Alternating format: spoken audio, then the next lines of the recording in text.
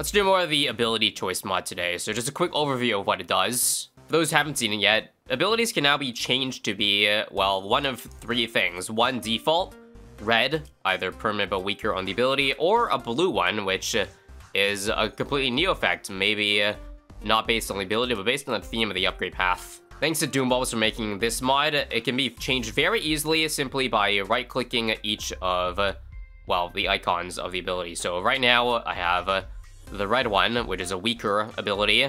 For example, it changes 3 near armor into permanent SMFCs, or the blue one, which does what? The tower itself gains permanent super attack speed and range itself. Now, I'm not going to spend 10 minutes going over every single thing that's been changed with every single middle path ability. Let's set all of them to the blue one, though, because last time I played it, I don't think the blue one existed. For convenience, though, I'll leave a link to the document that lists everything that each ability does in the description. And also, I'll periodically throw it throughout the screen right now. So maybe you can take a read while I explain what the hell this modded map is. Well, it's Railway.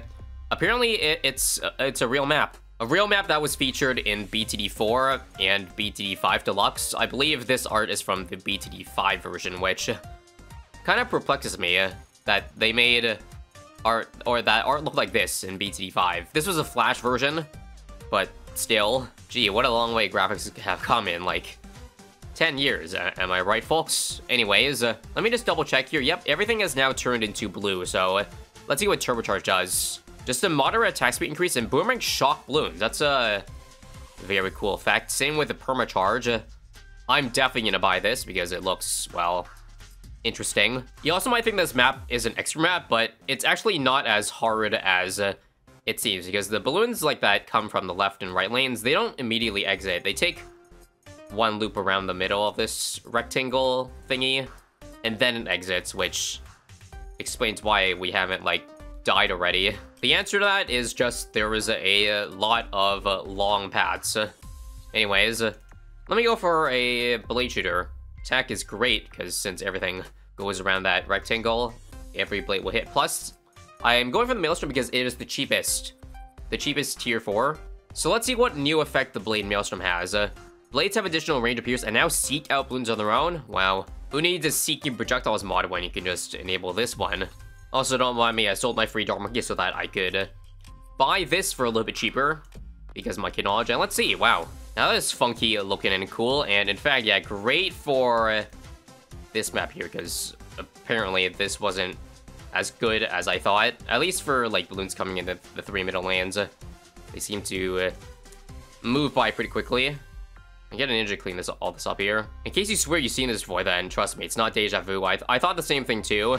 It's just I think I did do a showcase of the seeking projectiles on the blade.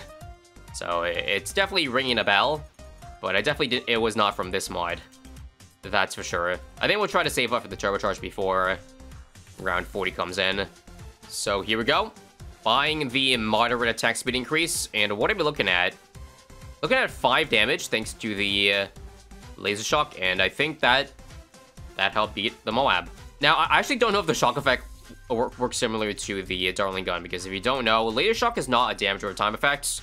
It's simply a +1 damage giver. Well, I mean, by definition, it is literally a damage over time, but it doesn't work the same way if you know what I mean. I mean, like, by replacing or already hitting a shock balloon, that therein gets the extra damage. I'm bad at explaining things, but I hope you get the points. Now, what's the next tower I want to go for? Let's go for something, again, cheap. Cheap and good. I want to say the Wizard. How does a Phoenix work on this mod here? So let's see. Wizard gains the attacks of the Phoenix itself, non-globally. Okay, so we just stack a Deep Breath on top of the Deep Breath then. Because the Phoenix, isn't the Phoenix literally a Dragon's Breath? I mean, I know the projectile is a little bit different, but I guess we'll see for ourselves here. Can I see anything? I'm watching very closely, and it seems like it's just shooting the exact same projectile. I barely even see it shooting at, like, a higher speed. Or that it's shooting, like, additional Deep Breath attacks, so kind of underwhelming in that case. Looks like the same goes with the Wizard Phoenix. You know what, let's sell this in hopes we get something else. After all, there are like 22 towers to showcase new abilities from, which I'm definitely not going to be able to go through all of them in this one. that is most likely a heads up. Let's go for a glue. What does Glue Strike do? Weakens balloons, making them take increased damage and be vulnerable to sharp sources, like permanently with the glue. I assume that that's what it does, like you said, without the ability. So that's actually pretty good, I think, since my blades do fairly weak damage. To help the clutter, let's get rid of the Jitsu too, and go for pure ability. So Mob Assassin. Main attacks do further increase mob damage with more range. I guess fairly standard. Not all these are going to be like, wow, completely new stuff. Some of them are fairly moderate, which is understandable since there's so many upgrades, and it's meant to be more of a balanced mod rather than a wow special effects mod. So in that case, maybe it's possible to get through all of them. Let's actually go for some more farming in the form of snipers. I'll move it over here, actually. What does this do? Bullets bounce more, but the regular attack also damages leads and increases shrapnel. Oh, wait, do we lose the money-making capabilities? Oh, no. It looks like that's the case. Like, they're just turned into pure damage towers. Also, I'm dead. Yep, I am dead. Here's what I'll do to salvage. Maybe outbuffing and then giving extra damage on it will be helpful. Let's see. Yep, that's how you do it. Sniper Monkey Carry. Now, before we die to wave 2 and 3, let's just go for, let's see. What does Jungler's Bounty do? Nearby income generation is increased by 20%. And can now also grab 2 balloons with vines at once. Isn't that what that's what Jungler's Bounty normally does, doesn't it?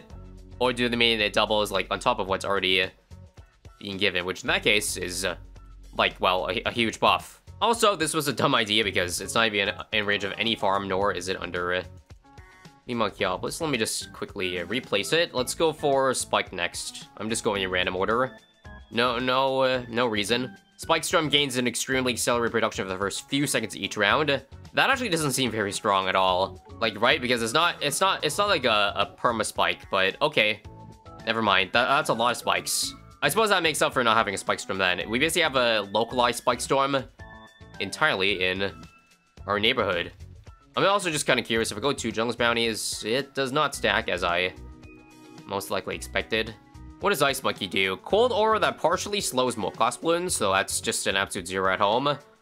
And Absolute Zero just slows it even further, and globally buffs attack speed Ice Monkey is kind of standard. Just so we can go through as many upgrades as possible here, I'm just going to sell some of the ones that you kind of already saw. Tier 4s and Tier 5s aren't too much more interesting. Let's see what a First Strike does. Ballistic Missiles do more damage, and then further increased against mobs and ceramics. Okay, then. It definitely seems like it's Packet Punch from what I'm seeing on those BFBs and mobs there. Let's see. Yeah, like 70 damage per strike is very good. And preemptive strike, ballistic missiles do even more damage, further increase against mobs and cerams. Cool. Before that, though, let's try the other water tower. What does Monkey Power do? Adds new 2 cannons, and the cannons attacks do more damage. And then damage bonuses to mobs and cerams are increased. And last I remember of this mod, the Middle Path Monkey Sarbama spawned mini ground zero bombs that were localized, but how about the perma effects? Let's give it a go. After we jump into free play here, let's see. Bomb damage increased significantly and shoots a continuous stream of bombs. Ooh, that sounds pretty fun. And indeed it does. It's like playing Snake with ground zero bombs, except, well, we're not on a grid here. And you know what? I am actually a very big fan of this ability here. It's very fun. And not often do you, like, we have to, how do you say it? What I mean is that normally the ground zero bombs are an afterthought, but now since they're actually all the damage, yeah, it's fun. It's fun seeing it go to work. It's 10 damage per mini bomb, so that definitely adds up. Star Bomba sounds like it'd be bomb to get, pun intended, so I'm actually gonna do this as my first tier 5. Sounds fun. I'll just give him Way Monkey for the random factor. You never know where the bombs are gonna go. Gonna make every balloon out here scared shitless. Okay. Next one, how about the Robo Monkey into Tech Terror? Sniper and Druid, you think you probably already get the point, so let's just get rid of those. And let's see. Nanobot Plasma seeks out and destroys balloons with strong crit, so another homing. Sounds very fun. Now, let me see if I can try to see in action. Yeah, it looks like similar to how the Dark Champion seeks. Look at that. Random green plasma balls flying everywhere. This is, this gets my seal of approval. I assume Anti-Balloon, yep, it does the exact same thing with its subsequent upgrade. Let's see with the Bloons Sabo. Ninja's attacks have more range and slow balloons to half speed. Interesting. Permanently? Or just temporarily? And also with Grand Sabo, Ninja's attacks have further increased range of Pierce and do more damage to stronger balloon types. Which sounds good, but pretty sure you don't go middle path just to increase damage of the Ninja. It doesn't sound like it's like a Chrome Mob type thing. Just increases damage on itself. Permanent Shinobi buff doesn't already do that. Anyways, when the hell did I have 155,000? Let's just get the permanent Seeking Sewer Maelstrom Blades and the Permacharge too. Permacharge sounds fun. I hope we're not suffering from a case of too much going on already because there's still so many more upgrades in a test. Here's 98, by the way. I'm just curious to see. I'm pretty sure Sarbama and Tector are basically carrying the load. Tector more so because this thing was dropped way later. I guess Seeking Projectiles does really go hard in the paint. GG easy. To just 100 rounds. I suppose I haven't yet tried the Alchemist. Transform Tonic gains a monstrous laser beam attack with looks to match it. Yes, monstrous. However, it does seem to shoot at a slower speed than the normal tier 4. If I do faster throwing, does that increase? That should increase the attack speed. Regardless, I am dead. Oops. Again, these late game runs hit you like a truck. we were cruising so long, so I thought we were fine for these runs, but nope. Retry. Okay, Engineer sounds like a really fascinating one. I think. Overclock, all timers in range have increased attack speed. Do we get... Yeah, nice. We got a little icon. I don't know what the percentage is, but screw it. I think Ultra Boost would be a great help. And on that note, how about Called Arms? Is also like a permanent nearby attack speed. And then Homeland's a permanent strong attack speed buff. Sure. Let's see if just attack speed buffs are alone to kick us over the edge. I think looking at this Super Monkey damage... it certainly seems like it. Oh, indeed. Yeah, that is getting destroyed very quickly. Maybe I went overboard on getting both at the same time. I sure did. Well, at least I can showcase now without having to worry about dying. So I didn't do the T-Rex yet. This I obviously didn't see because it is recently added. T-Rex's huge jaw and sharp teeth deal a ton of damage and stun with each bite. Love to see it. In fact, I think this is too good for its utility. That's a crap load of stuns despite only being power 16. Well, with extra money, don't mind me getting a Giga. So, what does this do? Stuns just last longer, and yada yada yada. Here we go. I'm gonna sell... Let me sell the Homeland. I think we're doing too much here. I'll get it back, though, if we start to fail again. In fact, okay, maybe I shouldn't have sold it. Let's get at least Called Arms back. I think maybe keeping that around is okay. Sheesh, that almost backfired quickly. I think all that's left to finish off is Dartling Gun, Mortar, and Heli, so let's quickly go through it. Rocket Storm shoots a single stream with the same accuracy as a main attack, and I would assume same with the Mad, yeah? Oh my god, it's a tiny Rocket Storm, guys. Very tiny. I wonder if it still has the same ability to stun because of the monkey knowledge. It's hard to tell because I already have Giga stunning things. No, I can see it in the top left corner. It does stun. So frankly, not a bad compromise to the permanent ability. Let's see what else. Bombardment / artillery battery. Main attack just has even more barrels, even more attack speed. And then the main attack for popping off stuns balloons and has a turbo attack speed permanently. Yeah, that's a lot of DPS, at least for a mortar. Okay, let's just get rid of it and showcase the last tower here. So support Chinook can pick up and redeploy more monkey types. Downdraft can damage mob class balloons. And then this one, the Marine Monkey shoots from within the machine gun. That's fascinating. Marine is one of those abilities that basically has permanent uptime as long as you spam it. So it makes sense that it looks like it's the power of just one Marine at the moment. Let me just see what exactly I can pick up that I couldn't pick up previously. No, it seems like I can pick up... I'm able to pick up the same amount of things I can. And with that, I covered everything. Actually, hang on. I did not do the farm. What does this do? Oh, okay, it's pretty basic. It's only increased bank capacity. In other words, nothing of value was missed. I also completely forgot Dharma. Yeah, I remember I read the description at the start, but I never ended up actually buying the upgrade itself. So let me just show you. Permanently shooting Plasma Blast. Holy. That's like a triple shot Plasma Monkey. Well, I guess considering it's supposed to harness the power of 20 Dart Monkeys with Fanco ability, it makes sense that the solo one alone should be, well, shooting a lot of projectiles, which it is, so, cool. Not sure what's left to do, so I'll just ride it out with these towers here. I could probably just go infinite rounds if I dropped every tier 5, but I think I'm just looking at a showcase today, so let's see how we can, if we can pop this bat here. With one loop, I definitely think so. In fact, I think Carpenter Spikes plus all these overclock stacks are simply too good.